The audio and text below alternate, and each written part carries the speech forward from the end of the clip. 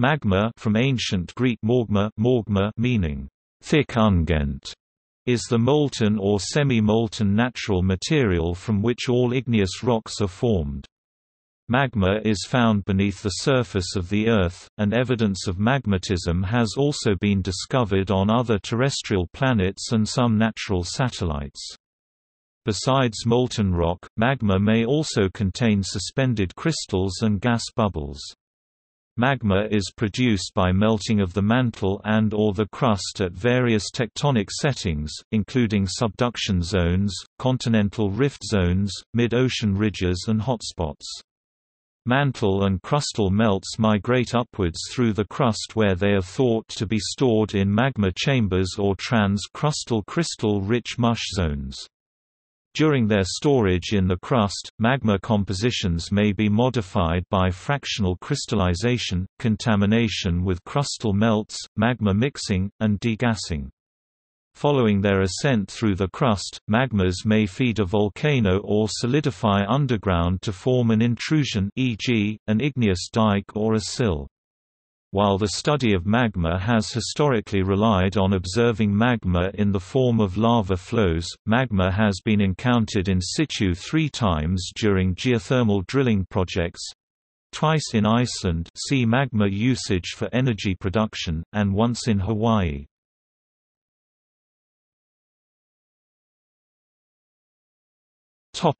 Physical and chemical properties of magma. Most magmatic liquids are rich in silica. Silicate melts are composed mainly of silicon, oxygen, aluminium, iron, magnesium, calcium, sodium, and potassium. The physical behaviors of melts depend upon their atomic structures as well as upon temperature and pressure and composition. Viscosity is a key melt property in understanding the behavior of magmas. More silica-rich melts are typically more polymerized, with more linkage of silica tetrahedra, and so are more viscous. Dissolution of water drastically reduces melt viscosity. Higher temperature melts are less viscous. Generally speaking, more mafic magmas, such as those that form basalt, are hotter and less viscous than more silica-rich magmas, such as those that form rhyolite. Low viscosity leads to gentler, less explosive eruptions. Characteristics of several different magma types are as follows: ultramafic, picritic, silicon oxide Fe Mg greater than 8% up to 32% MgO temperature, up to 1500 degrees Celsius viscosity, very low eruptive behavior, gentle or very explosive, kimberlites, distribution, divergent plate boundaries, hotspots, convergent plate boundaries. Kamacite and other ultramafic lavas are mostly Archean and were formed from a higher geothermal gradient and are unknown in the present mafic basaltic silicon oxide FeO and MgO typically temperature, up to approximately 1300 degrees Celsius viscosity, low eruptive behavior, gentle distribution, divergent plate boundaries, hotspots, convergent plate boundaries intermediate, andesitic CO2 to 60% Fe Mg, approximately 3% Th temperature, approximately 1000 degrees Celsius viscosity, intermediate eruptive behavior, explosive or effusive distribution, convergent plate boundaries, island arcs felsic rhyolitic silicon oxide greater than 70% Fe Mg, approximately 2% temperature, viscosity, high eruptive behavior, explosive or effusive distribution, common in hotspots in continental crust Yellowstone National Park and in continental rifts. Temperature. Temperatures of most magmas are in the range 700 degrees Celsius to 1300 degrees Celsius or 1300 degrees Fahrenheit to 2400 degrees Fahrenheit, but very rare carbonatite magmas may be as cool as 490 degrees Celsius, and kamacite magmas may have been as hot as 1600 degrees Celsius. At any given pressure and for any given composition of rock, a rise in temperature past the solidus will cause melting. Within the solid Earth, the temperature of a rock is controlled by the geothermal gradient and the radioactive decay within the rock. The geothermal gradient averages about 25 degrees Celsius per kilometer, with a wide range from a low of 5 to 10 degrees Celsius per kilometer within oceanic trenches and subduction zones to 30 to 80 degrees Celsius per kilometer under mid-ocean ridges and volcanic arc environments.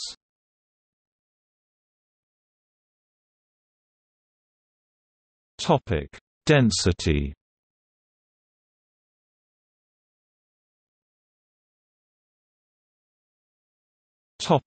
Composition. It is usually very difficult to change the bulk composition of a large mass of rock, so composition is the basic control on whether a rock will melt at any given temperature and pressure. The composition of a rock may also be considered to include volatile phases such as water and carbon dioxide. The presence of volatile phases in a rock under pressure can stabilize a melt fraction.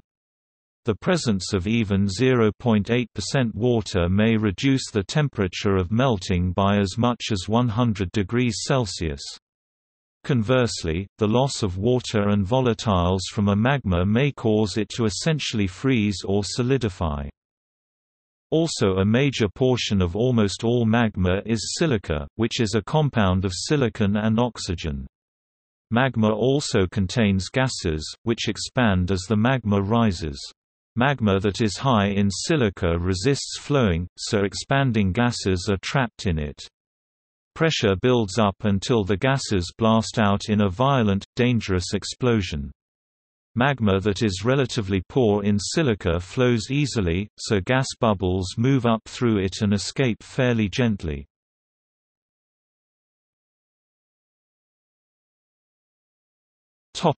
Origins of magma by partial melting.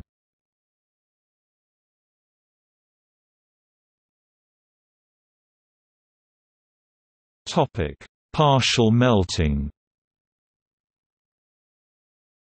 Melting of solid rocks to form magma is controlled by three physical parameters: temperature, pressure, and composition. The most common mechanisms of magma generation in the mantle are decompression melting, heating e.g., by interaction with a hot mantle plume, and lowering of the solidus e.g., by compositional changes such as the addition of water. Mechanisms are discussed further in the entry for igneous rock. When rocks melt, they do so slowly and gradually because most rocks are made of several minerals, which all have different melting points. Moreover, the physical and chemical relationships controlling the melting are complex. As a rock melts, for example, its volume changes.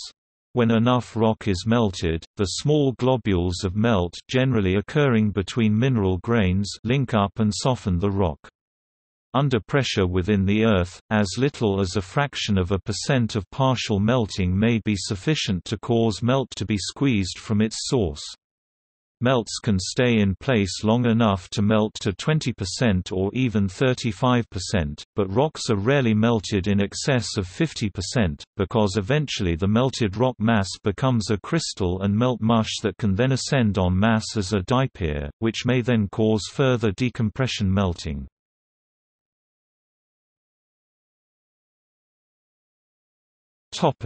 Geochemical implications of partial melting.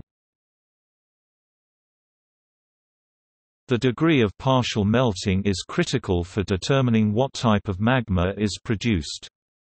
The degree of partial melting required to form a melt can be estimated by considering the relative enrichment of incompatible elements versus compatible elements. Incompatible elements commonly include potassium, barium, cesium, and rubidium.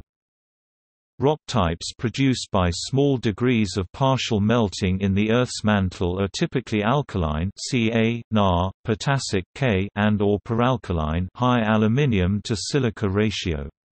Typically, primitive melts of this composition form lamprophire, lamproite, kimberlite and sometimes nepheline-bearing mafic rocks such as alkali basalts and essexite gabbros or even carbonatite. Pegmatite may be produced by low degrees of partial melting of the crust. Some granite composition magmas are eutectic or catectic melts, and they may be produced by low to high degrees of partial melting of the crust, as well as by fractional crystallization. At high degrees of partial melting of the crust, granitoids such as tonalite, granodiorite and monzonite can be produced, but other mechanisms are typically important in producing them.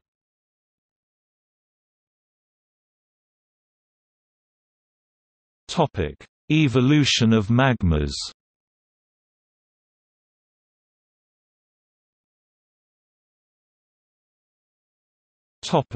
Primary melts.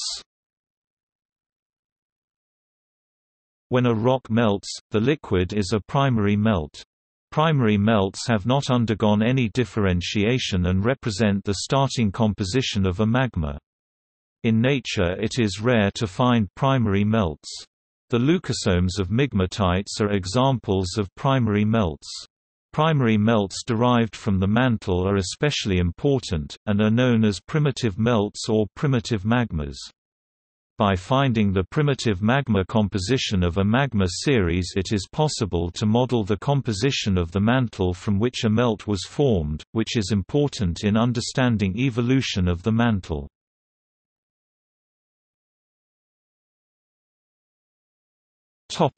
Parental melts. When it is impossible to find the primitive or primary magma composition, it is often useful to attempt to identify a parental melt.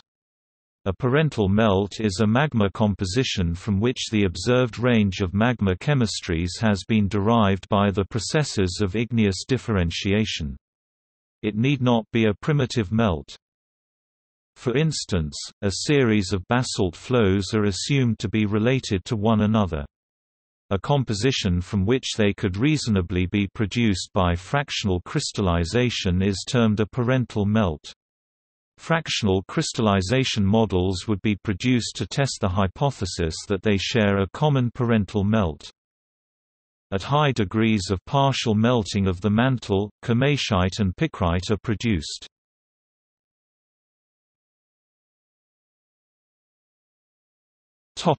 Migration and solidification of magmas.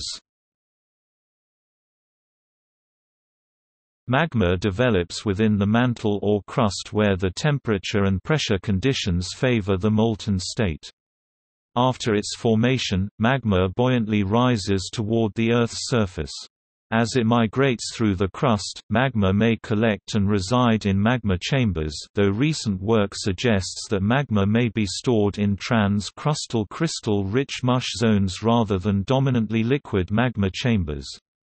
Magma can remain in a chamber until it cools and crystallizes, forming igneous rock. It erupts as a volcano, or moves into another magma chamber. There are two known processes by which magma changes: by crystallization within the crust or mantle to form a pluton, or by volcanic eruption to become lava or tephra.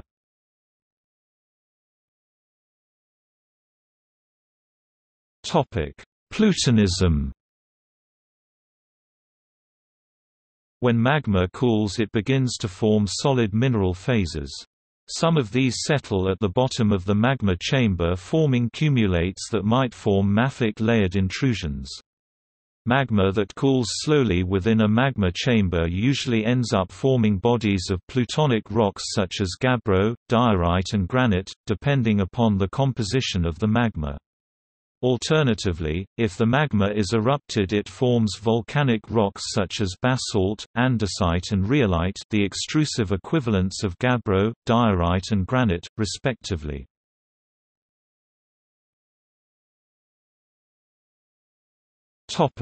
Volcanism.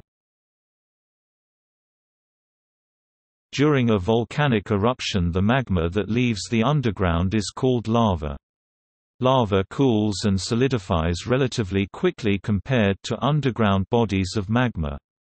This fast cooling does not allow crystals to grow large, and a part of the melt does not crystallize at all, becoming glass. Rocks largely composed of volcanic glass include obsidian, scoria and pumice.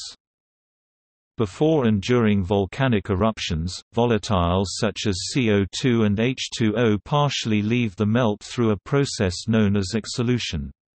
Magma with low water content becomes increasingly viscous. If massive exsolution occurs when magma heads upwards during a volcanic eruption, the resulting eruption is usually explosive.